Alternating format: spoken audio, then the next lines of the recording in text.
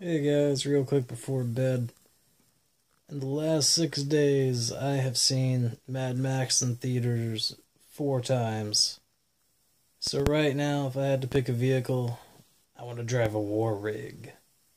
I want to give no fucks about anyone else on the road. To be honest, I think my ideal situation would be driving the war rig, surrounded by a bunch of driverless Google cars, driverless robot cars, so then I could just bash them and knock them out of the road and no one has to get hurt. So yeah, I just want to run over a bunch of cars with nobody in them, but and blow the horn, wah wah and all that crap. War rig.